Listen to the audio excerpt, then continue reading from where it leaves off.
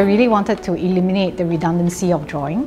I wanted a program that allows me to be able to make a change and all the drawings will be updated automatically. And this is, from what I have experienced during as a professional architect, a lot of drawings is usually there's always errors when it's done on different kind of softwares or when you're drawing everything manually. So the choice for me to go for a BIM software like Archicad was a very natural choice, as it allows me to make one change and that change will be perpetuated for all my drawings.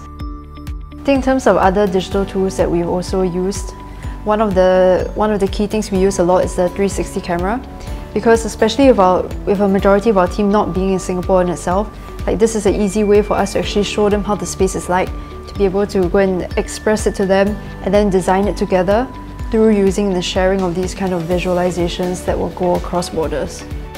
I don't know how I would have done this practice without using BIM. That is really the honest fact. I really find that there is such leverage in having to have the model on a cloud basis, that you are able to access the model wherever you are. You are not bound to a location per se.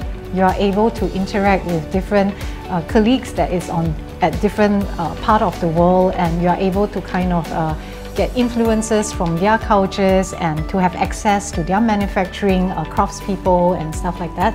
I find that this is a revolution for a small firm like us. To think that 10 years ago we would not be able to practice like this, to think that 10 years ago working from home or working from different areas of the country would not have been particularly accepted by clients. I think this is a time whereby young firms have it, or small firms have it, to their advantage.